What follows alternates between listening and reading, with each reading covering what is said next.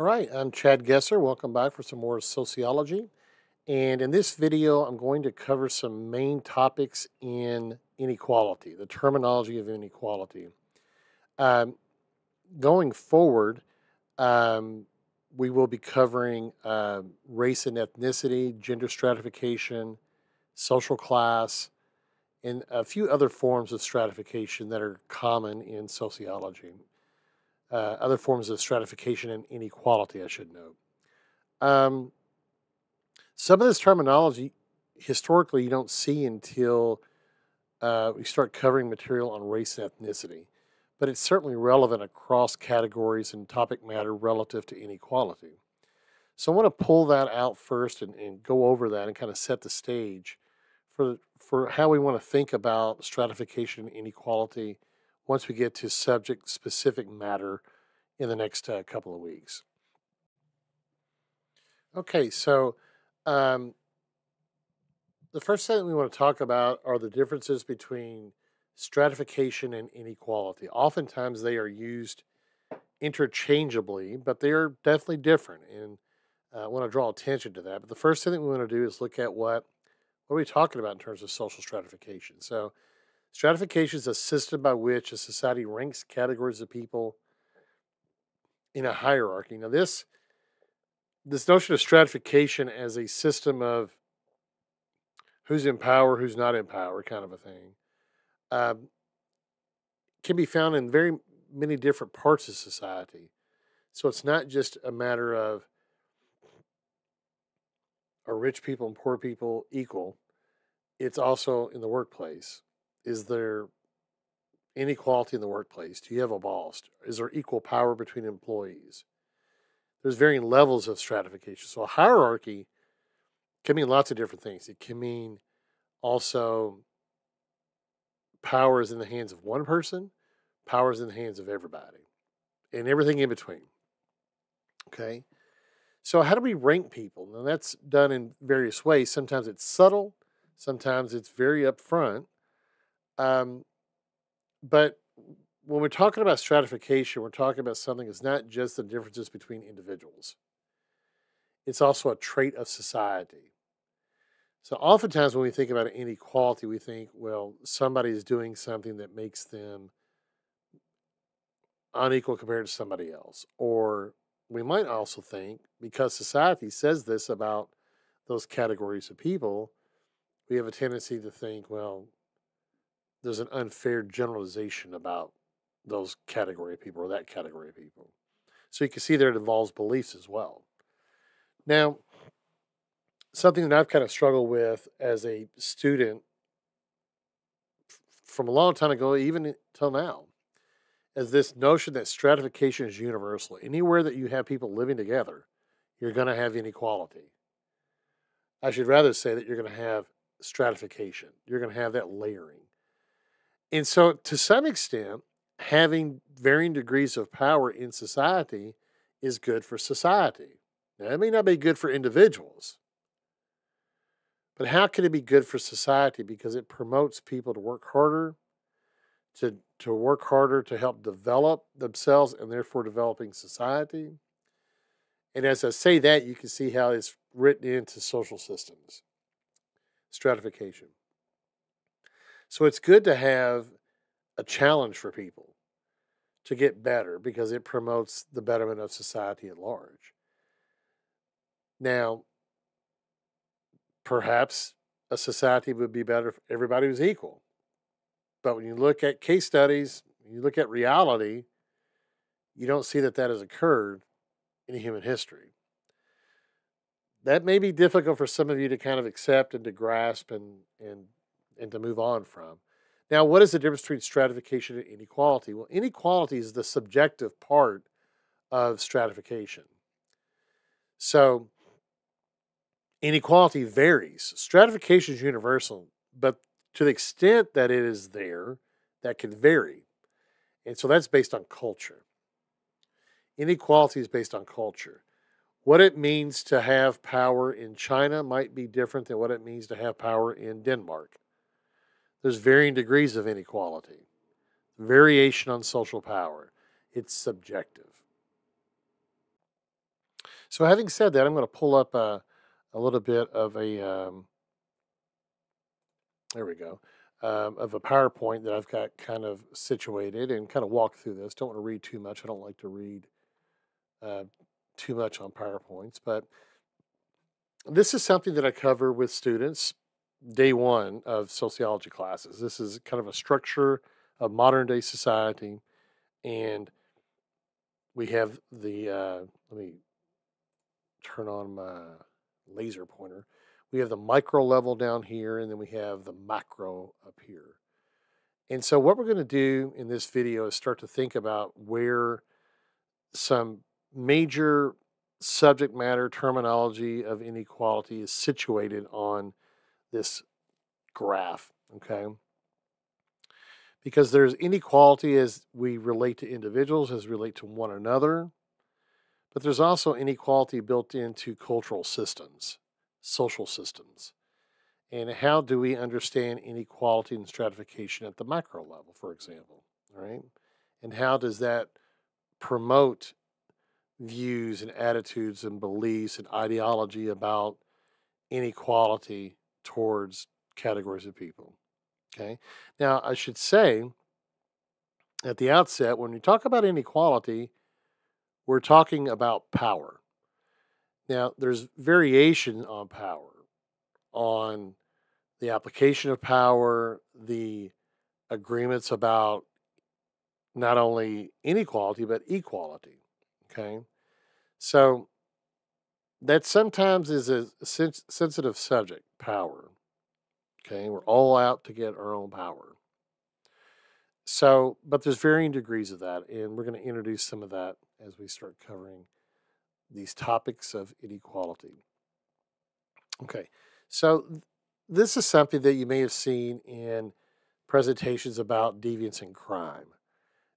When I talk about crime, this is an opportunity to introduce this idea about perception versus the research. How do we know what we know? And a lot of students that come into my classes, introduction to sociology students, haven't been well versed in research around a number of topical areas, and so as it relates to crime, I often will ask students, do you perceive crime being any worse now than it was last year or 5, 10 years ago? And usually people say, yeah, it's worse, because that's what people perceive. Now, when we think about what influences our perception versus how does education help us to learn things that maybe we didn't know, there's a relationship there. And the same thing can be said about understanding race, ethnicity, gender, social class. We have a perception. For example, how have we learned about race? As young people, often that's learned through going through school, interacting with people that are different from you.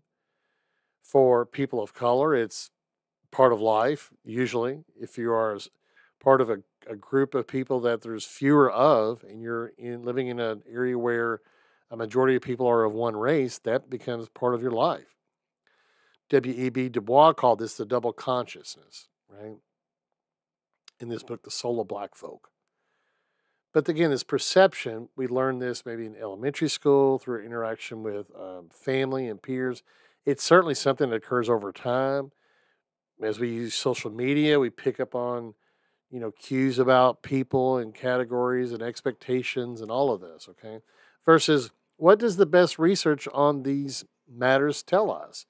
So, for example, our understanding of race and ethnicity in the United States, based on the research, is so different than what the average everyday experience or perception about race is. Very different. Oftentimes we talk about race being a social construct.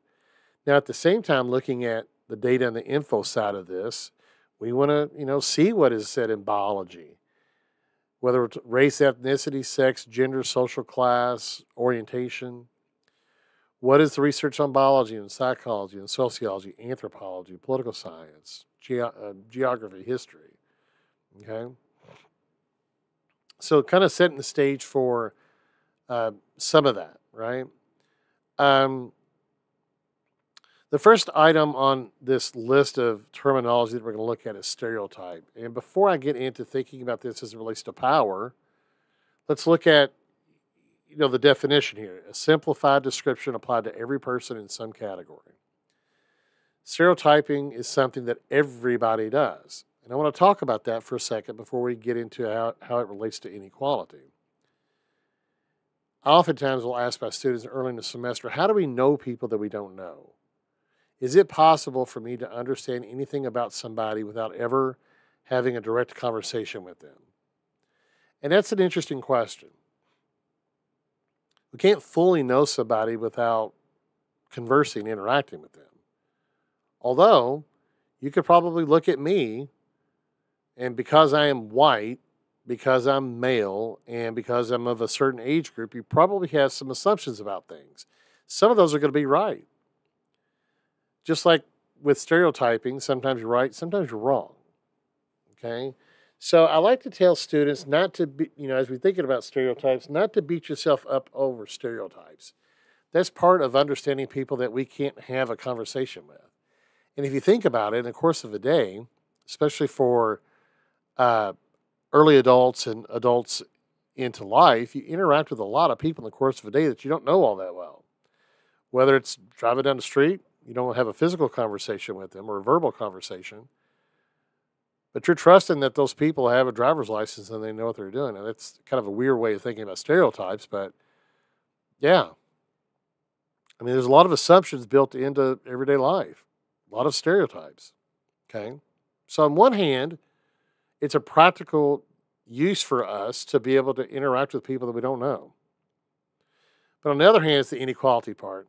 And the inequality part is what you hear most about.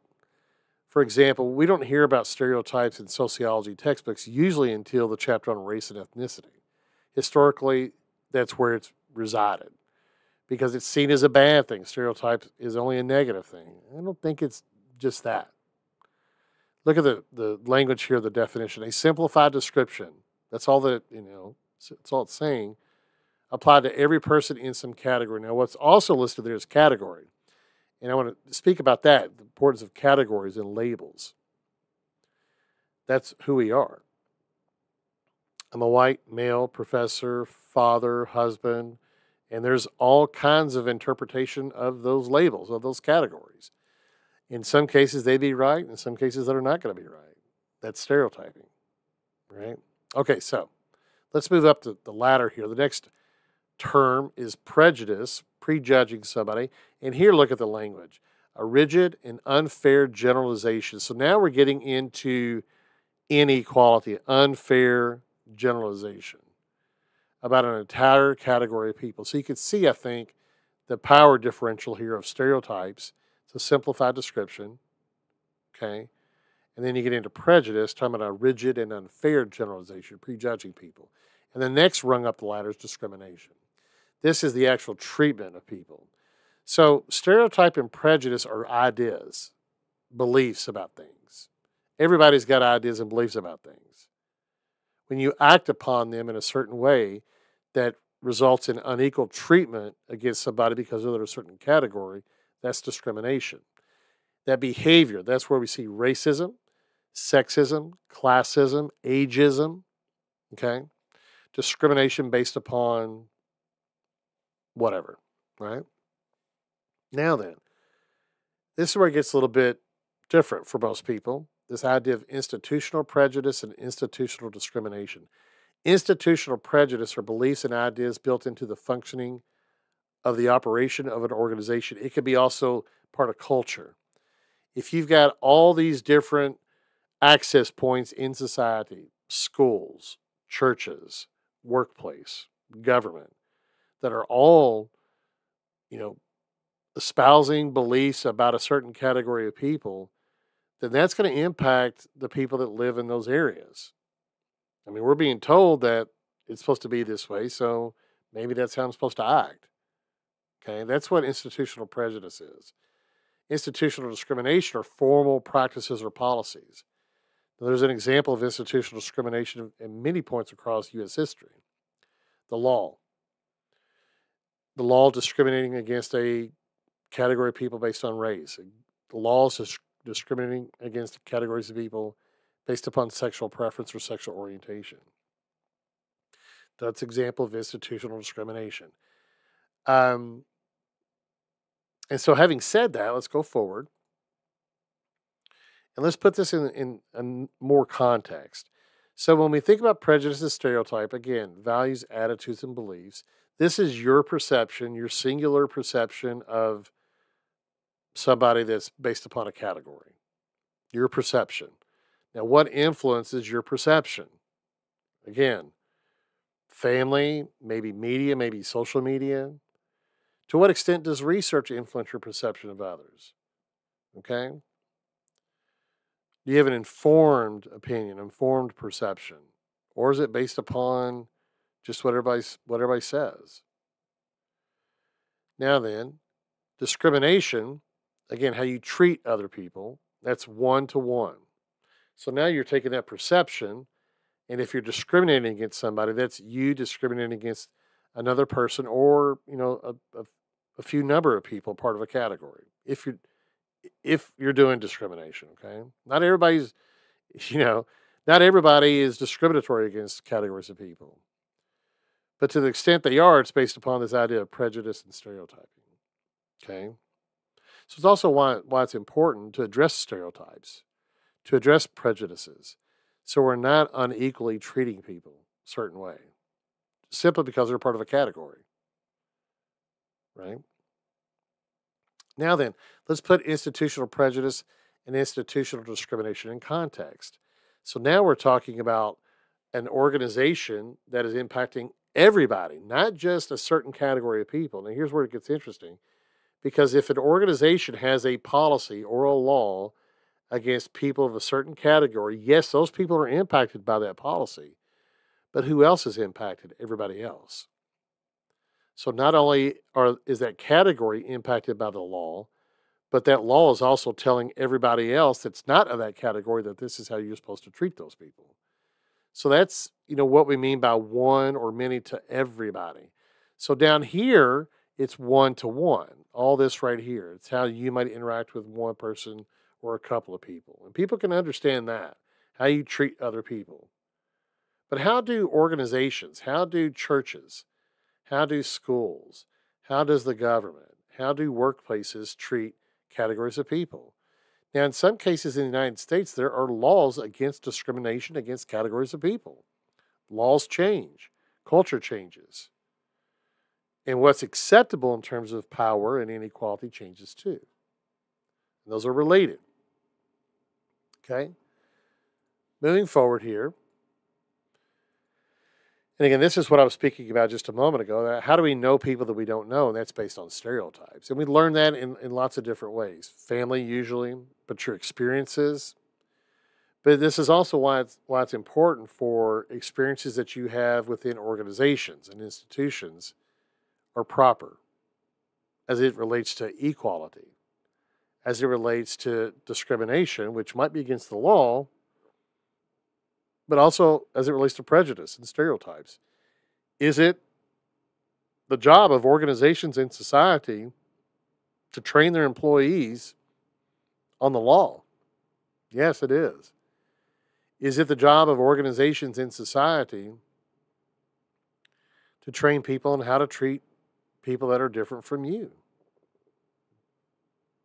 Yeah, it is.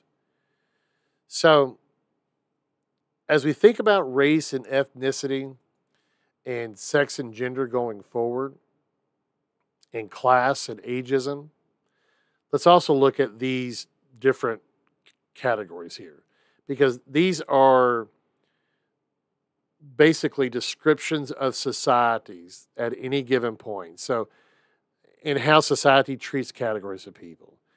So this is presented, as you can see, from top to bottom and bottom to top. It probably would be better if this was this way. And if you look at a textbook, it is listed that way, where you have pluralism on one side and you have genocide on the other side. We try to get that right. And so you have everything else in the middle.